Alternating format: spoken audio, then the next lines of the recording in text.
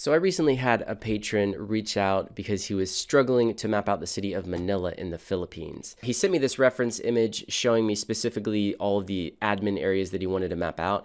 And then he sent me a few screenshots of the data that he was getting inside of GeoLayers, which was definitely not what he wanted. I'm going to jump into After Effects here and show you the best way to go about this. So I already have a GeoLayers 3 project set up inside of Adobe After Effects here. We're over the Philippines. Now I imagine what he did based on his screenshot that he sent was he came in here to the search, this keyword search bar, and did a keyword search for the city of Manila. Now there's two main data sources that GeoLayers uses. You have natural earth data and you have OpenStreetMap. So this nominatum here is OpenStreetMap.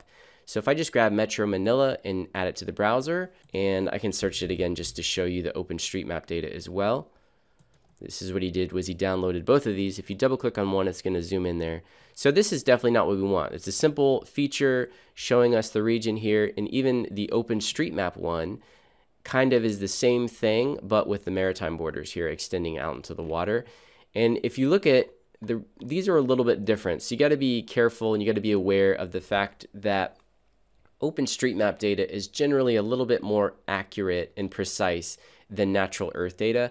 The only difference is that natural earth data is much easier to work with inside of GeoLayers. But how do we go about finding all these specific admin areas that he's looking for in Manila? Well, the best way to go about this is to, instead of searching for the city, search for the country. And this is going to give you a bunch of different data sets here. Here we have the actual boundary of the country, you have the inner boundaries, and then right here you have an actual data set collection for states and provinces. So I'm going to add this to the browser, and this is from Natural Earth.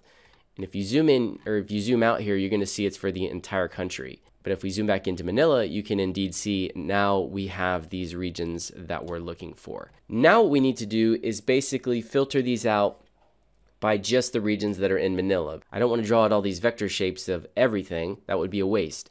So if I open up the collection here, you can see all of these features. First, what you can do is click on feature properties, and you can just sort these features by name to clean them up a little bit. But what I want to do is I want to find some kind of attribute in the map data that I can use to filter these out.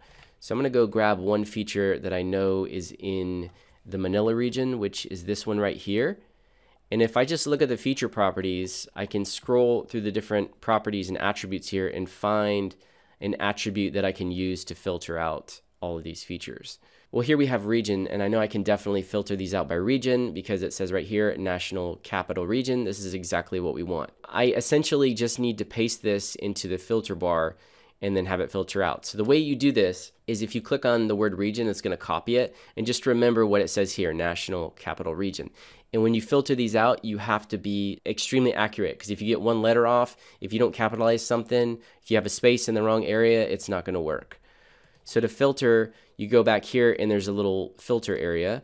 So I can paste that word region, and then you need to do the equal sign and then type in the name of the attribute here, which was national capital region.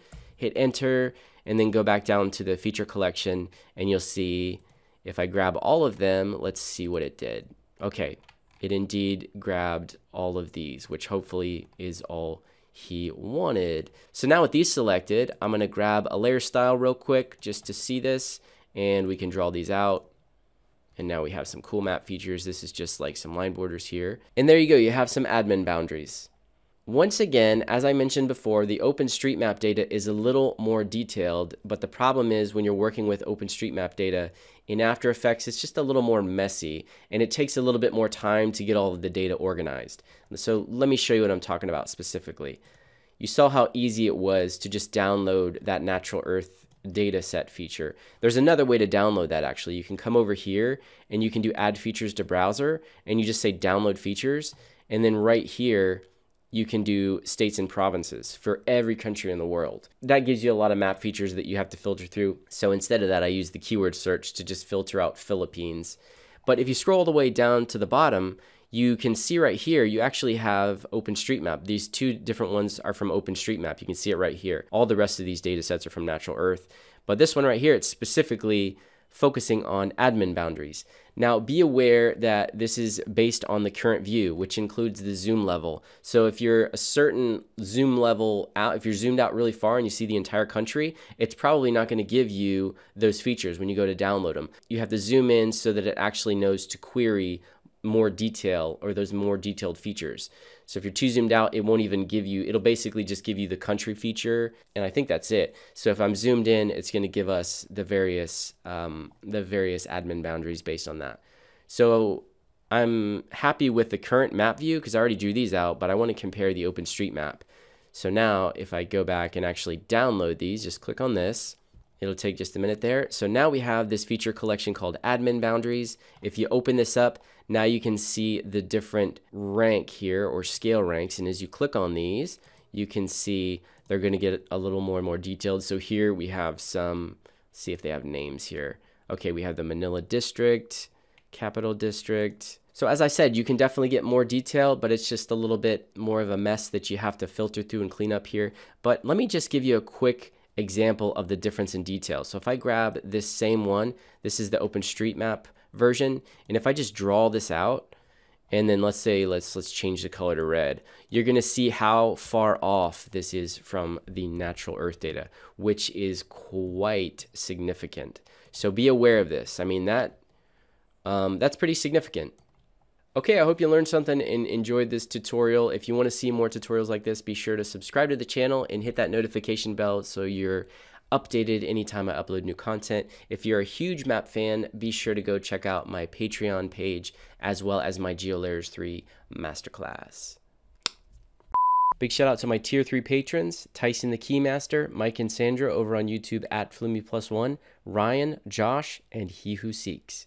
Thank you all so much for making this video possible.